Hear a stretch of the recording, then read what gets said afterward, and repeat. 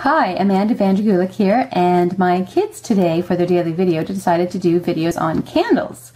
So my very best friend showed me the coolest trick ever, how to relight your candle, and I am going to show you how that works. So first of all, you have to let your candle burn for a little bit so you get a nice full flame. Then you blow it out.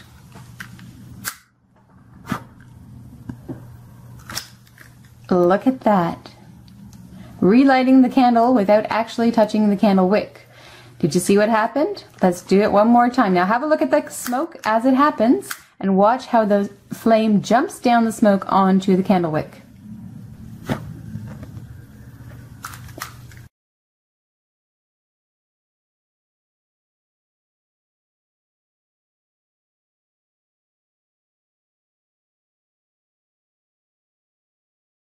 Wow, how cool is that?